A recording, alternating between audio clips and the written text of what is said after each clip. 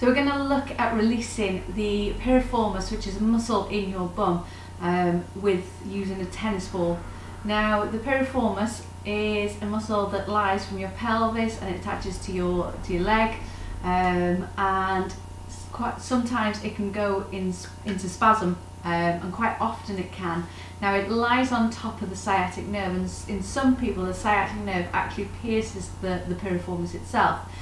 Now when this muscle goes into spasm, for whatever reason, it might be that we sit so much, or maybe it's just that we've got a muscular imbalance, then this muscle can go into spasm, and what it can do is actually press on the sciatic nerve itself and create sciatic nerve symptoms. So this pain in the bum, which goes down the leg, and it can lead to that tingly feeling, or that nervy feeling that you might get.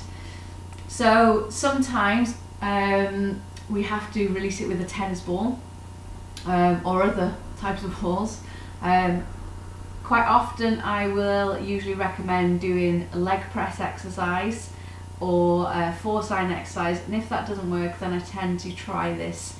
If a muscle has been in spasm for more than 6 weeks, research shows that up to 40% of it can actually become what's called fibrotic. And this means that it can actually be glued together. The muscle fibers can start to glue together. So the tennis ball is a good way of actually getting rid of that glue a little bit as well. So we can use it that way. So the way we do it is, you're going to place one foot over the opposite knee, shift yourself to the side, and you're going to place a tennis ball on the floor, and you're going to roll yourself onto the tennis ball.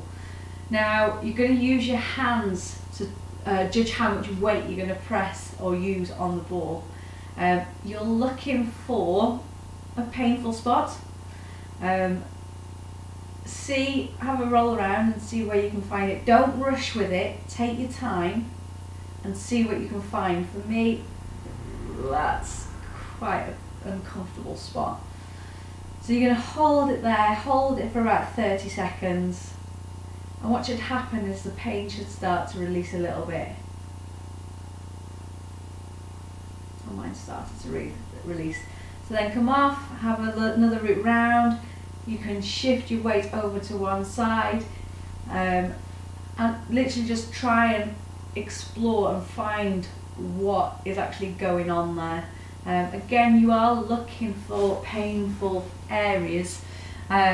It's knowing the difference between a good pain and a bad pain. If you're pressing on and it feels nervy, then come off, and then go on again and see what you can find again.